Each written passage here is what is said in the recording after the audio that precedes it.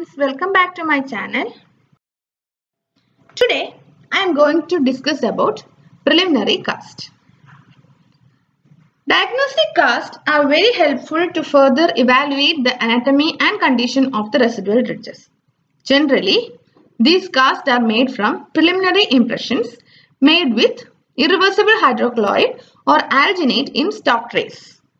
Good diagnostic casts should include retromolar pad and border tissues as well as pterygomaxillary notch and the posterior parietal seal area. So these are the well-made maxillary and mandibular preliminary impressions. In the first picture, please note that all the anatomical areas of the ridge have been accurately recorded, and even though the border thickness is a little excessive and the border length is excellent.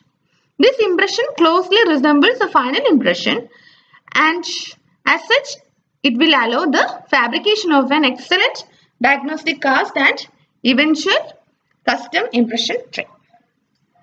In this picture it shows mandibular preliminary impression. Not only records all the desired anatomical areas, but also it exhibits excellent border extensions. So these are well made preliminary maxillary and mandibular impressions. In this picture it shows the initial pore of a preliminary impression. Note that the small nodules have been placed on the surface of the material. Once this initial pore of stone has achieved its initial set, it is inverted into a second pore of stone to form the completed diagnostic cast. And these nodules will help to provide additional strength to the two-pore cast. So these nodules can help in additional retention. Okay. Here in this picture it shows that maxillary and mandibular preliminary impressions have been inverted into a second pore of stone to form a base for the diagnostic cast. Okay.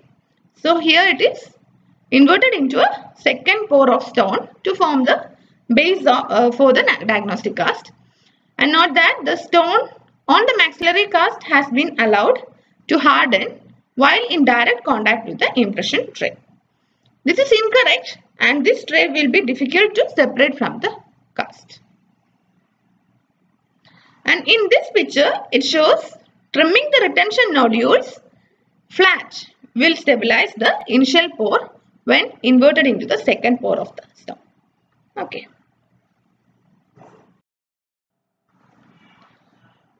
In this picture it shows the bottom of the cast is the initial surface trimmed using a model trimmer. So here the bottom of the cast is the initial surface trimmed using a model trimmer, and the bottom should be trimmed so that the ridge crusts are parallel to the bottom or bench top, and the thinnest portion of the base of the cast is approximately 12 mm thick or half an inch thick. Okay.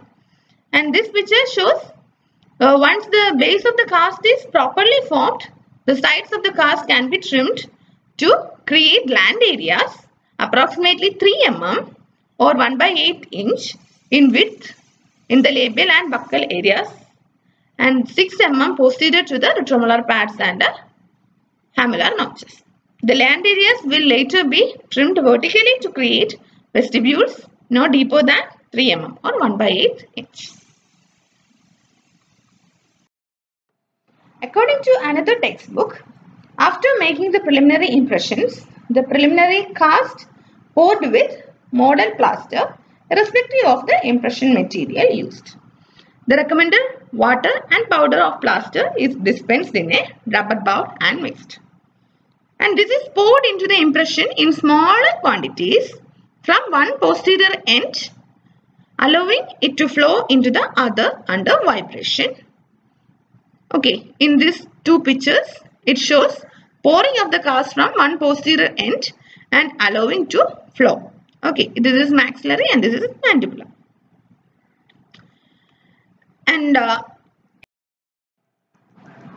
okay, here after filling up the entire impression and the initial set is attained, okay, here it is the port, maxillary and mandibular cast on initial setting with grooves for the retention to base.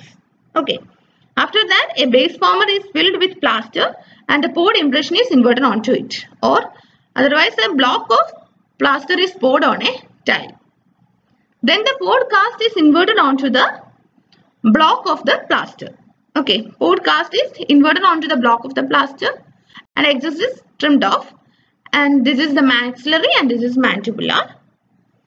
Okay, and after the cast is set, it is immersed in a bowl of warm water to retrieve the cast from the tray. Okay. Okay, then the casts are trimmed as per recommended dimensions for the base and land areas.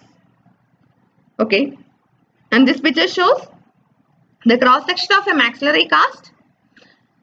Here it is the ridge which is parallel to the base. Okay, so the ridge is parallel to the base. Then the sides are perpendicular to the base. This is the base. This is the sides. Okay, these are the sides and they are perpendicular to the base. And the land area is 2 to 3 mm at 45 degree. Here it is 45 degree and the land area is 2 to 3 mm. Okay, and the angle is 45 degree. And here the sulcus depth, it is 2 mm below land area and the base of 10 to 15 mm. So the base should be 10 to 15 mm and the sulcus depth is 2 mm. Okay. So this is the cross section of a maxillary cast. Here it is showing the base of the cast, that is 10 to 15 mm. Here it is the width of the land area which is measured on the cast, which is 2 to 3 mm. Okay, width of the land area. And here it is the height of the land area measured from the sulcus, which is 2 mm. Okay.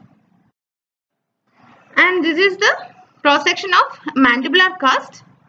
Okay, here it is the ridge which is parallel to the base, as already said for maxillary, and the sides are perpendicular to the base.